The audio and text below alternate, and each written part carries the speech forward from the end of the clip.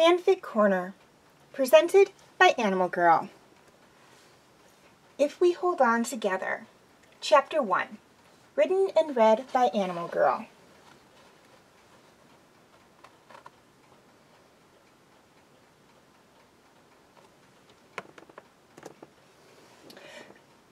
Rayla hated her new school uniform. The only thing remotely nice about it was that the pleated skirt was the same as her clan's tartan. Other than that, it was horrible. She didn't see why she had to attend St. Lawrence Catholic School anyway. There was another high school, Henry Ford II, which was much closer to her house. Also, it was a public school, so not only would she not have to wear a uniform, but her guardians wouldn't have to pay tuition. But Runaan and Lujanne told her when they registered her for the start of the winter semester that they had promised her parents that they would make sure she received the best education they could provide for her. It was one of the reasons that they had moved from Scotland to America. There were far more opportunities for them in America. Not only would Rayla have more choices for her life, but Lujanne would be able to further her career as a doctor, and Runaan would be able to get a better job as a historian. He was already teaching history at the local community college and had a line on a job at the Henry Ford Museum in Greenfield Village. "Your new uniform looks so pretty on you," Lujanne said as Rayla sat down at the table. "Do I have to go?" Rayla asked for what seemed like the thousandth time. "We've been over this, Rayla," Runaan said. "You belong in school." Rayla slumped down in her chair. She really didn't want to go to school. At least not her new one. She wanted to go to her old school back in Scotland, where all her friends were. Talking to them via Skype, Facebook, and Twitter wasn't the same as talking to them before school, in between classes, during lunch, and after school. "What's wrong, Rayla?" Lujanne asked as she set a plate in front of her. "I just miss my friends," Rayla said. "I know this move has been hard on you, but you'll still be able to keep in touch with them through social media, and you have the chance to make new friends." Rayla gave Lujanne a small smile. She knew she was trying to make her feel better. "That's my girl. Eat your breakfast and I'll take you to school." Rayla started eating her eggs, bacon, hash browns, and toast. Lujanne believed in a good breakfast to start the day, especially a busy day like the one ahead. So Rayla rarely got cereal or oatmeal for breakfast, unless it was the weekend. After eating everything on her plate and drinking her orange juice, Rayla brushed her teeth before going back to her room to finish getting ready. After checking to make sure she had all her notebooks, folders, and other school supplies in her backpack, she put on some lip gloss before putting the small snack bag of cake-flavored lip smackers in her backpack to put in her locker at school. Before leaving, she shoved a copy of The Warrior of Clan Kincaid into her bag to read during lunch and before class.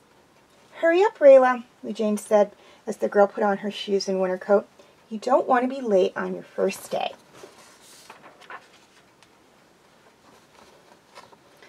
Rayla got out of the car to join the stream of kids entering the school.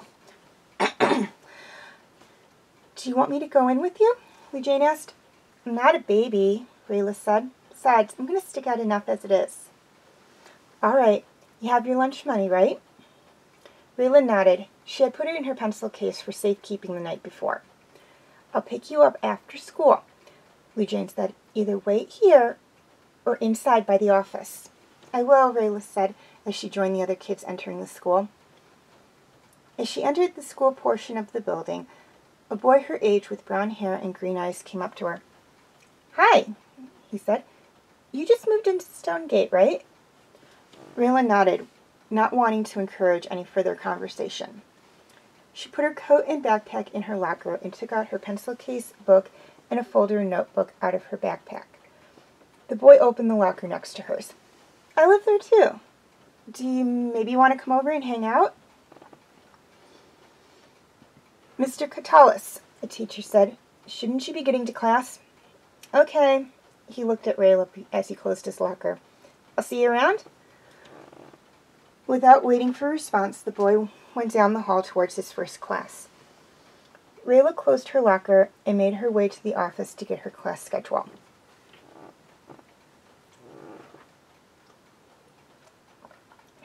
The classroom buzzed with chatter as the students waited for their teacher to start class. Callum just sat at his desk at the front of the room, drawing in one of his notebooks, the one he used for sketching. Suddenly, the teacher called the class to order. As his classmates took their seats, Callum put his drawing notebook under his textbook and opened his notebook labeled English class. Just as the teacher was about to start her lesson, the door opened and the vice principal entered the classroom, followed by a girl with white blonde hair and violet eyes. The girl Callum had seen at his locker. Sorry to interrupt, the vice principal said to the teacher. Class, we have a new student joining you. Her name is Rayla Xadia, and she just moved here from Scotland. The principal and I want you to make her feel welcome.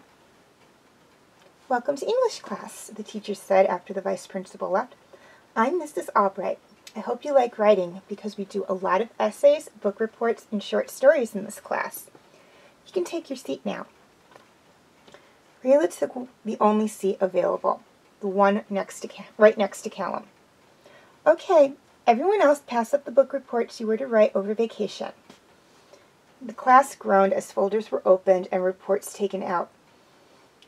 Callum turned to look at the new girl. Hi again, he said, waiting for the reports to make their way to the front of the row. Don't worry, Mrs. Albright is really nice. All right, class, Miss Albright said once the book reports were all turned in. I should have these back to you by the end of the week. Now please open your books to page 80. Mr. Katolis, could you please get a textbook for Miss Xadia?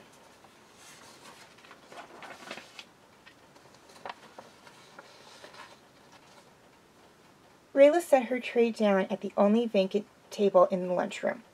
It had been a busy morning. After English class, she had math with Mr. Runaan, followed by geography with Mrs. Vanderlodge. She also already had a lot of homework to do. In addition to reading an essay in her English textbook and answering the corresponding questions, she also had to choose a book to read for the next book report that was due by the end of January, and think of a topic for an essay she had to write on an animal of her choice for Miss Albright. Mr. Runaan had assigned problems 1 through 50 in Chapter 10 of their math textbooks, odds only, to keep people from looking up the answers. And Mrs. Vanderlodge had assigned the class to read the first chapter in the section of their textbook on Africa and answer the review questions at the end, as well as pick a country in Africa to write a report on. Hi, said the brown-haired boy, Callum, who had been in all 3 of her morning classes. Is that good? He gestured towards the warrior clan Kincaid. Depends on how you feel about historical romances, Rayla answered. My mom used to read romance books, Callum said as he set his tray down and took a seat across from Rayla. They're mostly paranormal romances, though. You know, Alpha and Omega, Kate Daniels, Mercy Thomas, E. Norville, Crimson Moon, Otherworld. Rayla looked up, interested. I love paranormal romances, she said. You do? I like all kinds of romance books, as long as they aren't smutty. What other kind of books do you like to read? Adventure and mystery, mostly. Callum took a bite of his lunch before asking her another question. I saw that your folders and notebooks were all Avengers, he said. Do you like them? Only a lot. Have you seen all the movies? All except for Infinity Wars, Spider-Man Homecoming, Guardians of the Galaxy 2, Ant-Man and Wasp, and Thor Ragnarok. I'm also a big Star Wars and How to Train Your Dragon fan. The two continued to talk while they had lunch. When the bell rang, they gathered up their trays and trash along with the other students. What class do you have next? Callum asked as they left the cafeteria. Rayla looked at her schedule. History with a Mrs. Reyes, she said. So do I. I'll walk you.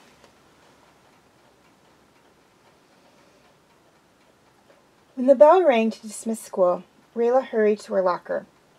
While she had gotten most of it done during last hour's study hall, she still had a lot of homework to do. In addition to what was left from her morning classes, she had to start reading Chapter 8 in her history textbook and answer the discuss questions at the end of the chapter, as well as think of a topic for a history report that Mrs. Reyes had assigned for history class, and read a case file in her science textbook and answer the related questions, as well as start reading the chapter on marine biology. Lujanne was waiting for her right in the front of the school with the other moms waiting to pick up their kids. Rayla opened the door and got in with a big smile on her face. "You won't believe what happened at school today," she said as the car door closed.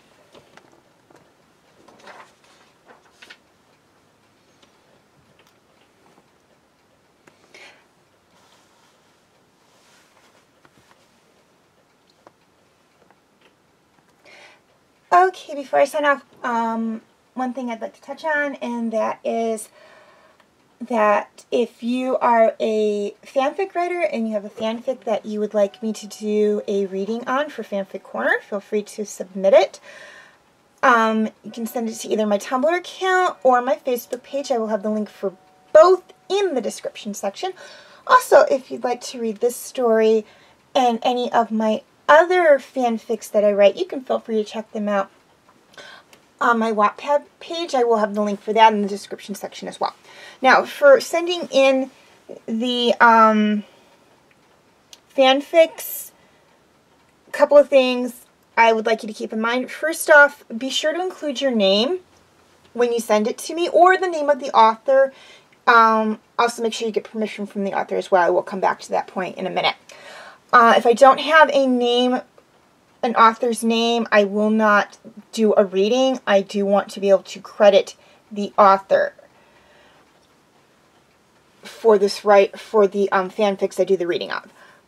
Also, please keep in mind, if it's long, I will divide it up between videos like I do with mine. Fortunately, my camcorder only records up to 33 minutes, so I can't do hour to 2 hour long videos.